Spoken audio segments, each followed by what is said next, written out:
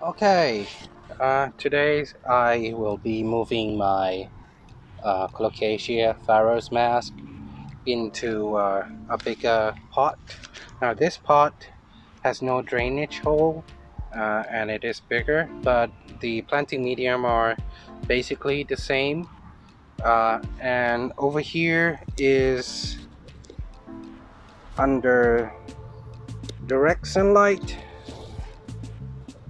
so it has been trained a bit with a partial shade.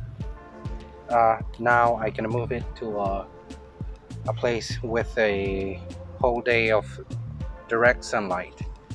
Now let's put it in. There's nothing much to do, just dig up a hole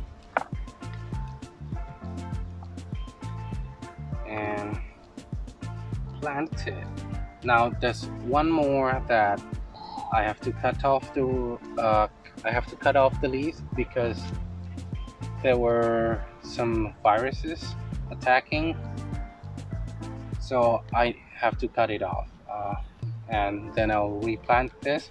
Since it has no leaf, when the new leaf grow back, it will be under direct sunlight straight away, so there will be no problem, as my experience suggested. And I'll just plant it nearby, maybe not as deep, and then cover it up.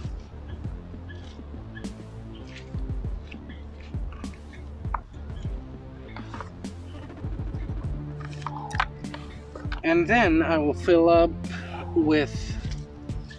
it up with water until it's full.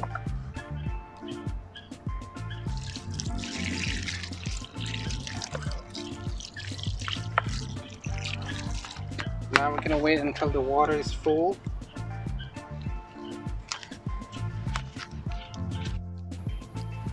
Okay, now we have filled up the water. Now I will put my fertilizers in. This is Lotus fertilizers. I have always used this with my Colocasia and Alocasia.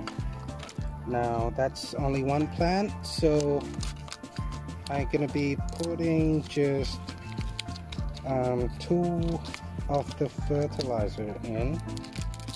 Now here, as you can see, the water is full.